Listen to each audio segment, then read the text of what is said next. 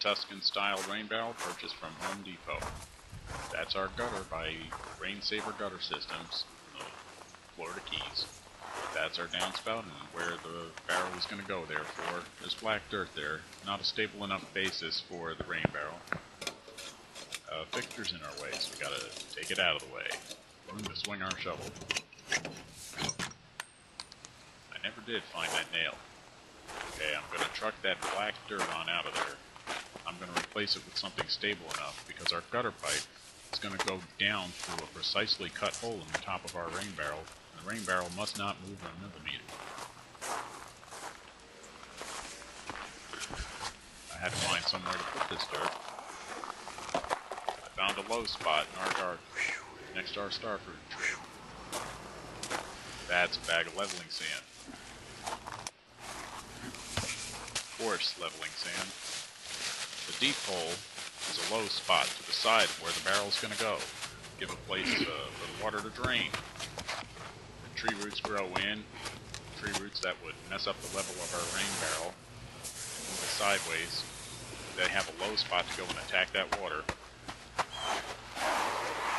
Leveling sand is stamped down with the feet and then watered into place. And then it just doesn't move. Finished off with gravel from the driveway and a 20-inch paving stone.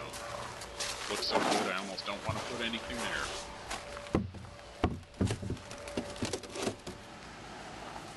Now the rain barrel's where it needs to be, but the gutter pipe is not yet down through the top of the barrel.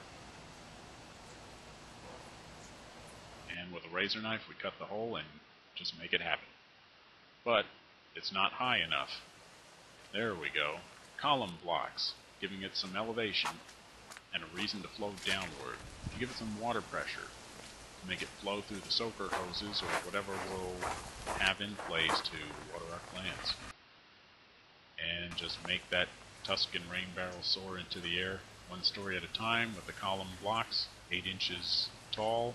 And I was able to use 4 of them to get that rain barrel to the maximum height. Now the water has a reason to flow.